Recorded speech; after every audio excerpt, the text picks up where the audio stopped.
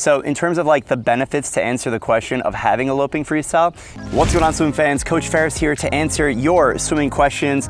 Evie has the first question, benefits of a loping freestyle. So if you're not familiar, the loping freestyle is kind of like a gallop where you have a little bit of an imbalance in your freestyle stroke. You can actually see this in every stroke, but it's most pronounced when you're watching elite level swimmers do freestyle. And you'll often see this in longer distance events. So you're not really gonna see this in the 50 freestyle. You're gonna see this like mismatched timing in the 100, 200, 400, and especially in the distance events. Basically what you're seeing is the swimmer is spending more time on one side compared to the other.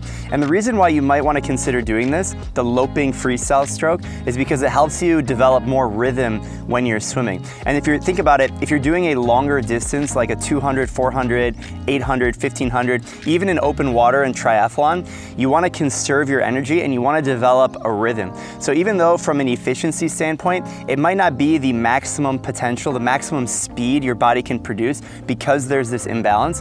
However, the imbalance is actually making you a little bit more efficient because you're developing this rhythm. And so it kind of looks like a lopsided stroke where you have a little bit of bias, but I always recommend to swimmers, it's actually more beneficial to breathe every 2 strokes or every 4 strokes because it gets you into that rhythm. Even if it means there's a slight imbalance in how much time you spend on one side compared to the other. So you might spend, it might not be 50-50, it might be like 45, 55. So if that makes sense, like think about it for percent time that you spend on each side of your stroke. So you're spending a little bit more time on the side that you're breathing. So you stick your hand in the water and you breathe and you might spend a little bit more time on that side, or it could be on the opposite side. So there's 2 different ways you could have this loping freestyle. So in terms of like the benefits to answer the question of having a loping freestyle, it can actually conserve energy and build rhythm over a longer distance of time. I do not recommend a loping style stroke for anything 100 or less. You actually do see at the elite level in the 100, people do have a loping stroke, but that's really in the long course version of it. When you get to short course like 25 yard, 25 meter, you want to be as efficient as possible in synchronizing your strokes so that it's completely balanced, 50-50. I always recommend breathing every 3 strokes or every 5 strokes in like a warm-up set, and that way your body is going to be as efficient as possible with like a 50-50 balance. So that's some of the benefits of the loping freestyle. Thanks, Evie, for asking that question. Next question comes from Earhart. Is there an argument to use paddles while swimming the other 3 strokes, or is it limited to freestyle? Great question. You can use paddles for all the different strokes. I will put some caveats to that, and we'll talk about a few different ways that you can actually incorporate paddles into your training. So if you're not familiar, first of all, what are paddles? Paddles are these pieces of plastic. They can be rubber, they can actually be gloves too, that actually increase the surface area of which you can pull. So they make your hand actually bigger.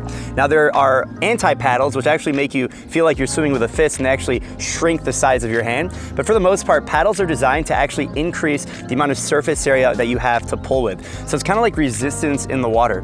So there are a lot of benefits of this. Obviously you can build strength and power and build your just overall swimming capacity. My favorite benefit of the paddle is actually to improve your feel of the water. Because what you're doing when you put that extra resistance on your hand, you're actually increasing the surface area at the highest leverage point. So I always talk about on the channel early vertical forearm, EVF.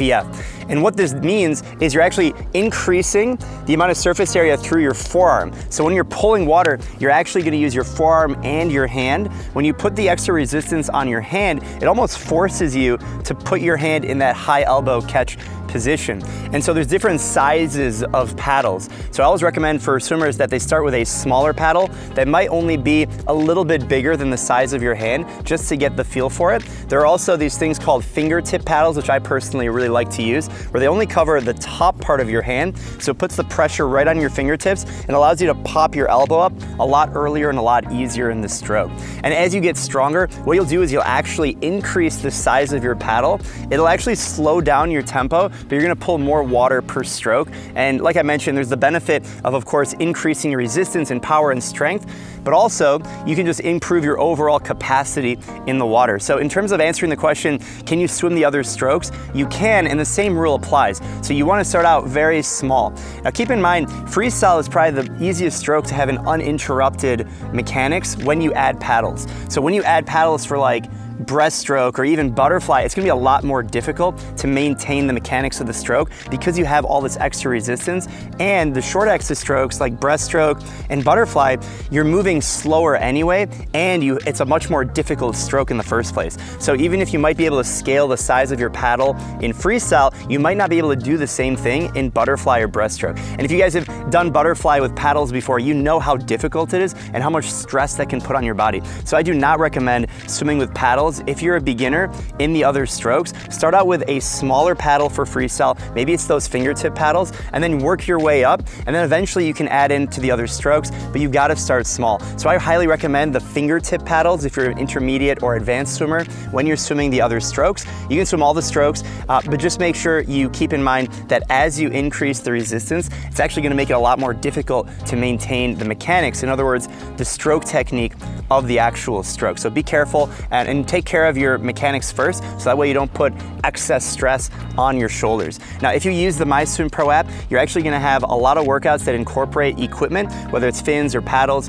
and you can actually turn that on or off. So if you do have equipment, you'll see it in the workout, and the intervals and all the training is personalized to you. So depending on what your goal is and how fast you're trying to swim, and if you're trying to improve your technique, endurance, speed, the workouts are 100% personalized to you. So if you haven't already checked out the MySwimPro app, make sure you check it out. And if you want your question answered in this Q&A format, go ahead and leave them down below. We're gonna do our best. We have the main channel on MySwimPro YouTube, and of course the second channel where we're doing this Q&A. So I'd love to see from you guys. And also make sure you subscribe to our Facebook group, the biggest digital swimming community in the world. Make sure you check it out. Link down below. I'm in there. I answer your questions in there as well. Let me know what you have down below, and I'll see you guys later. Happy swimming.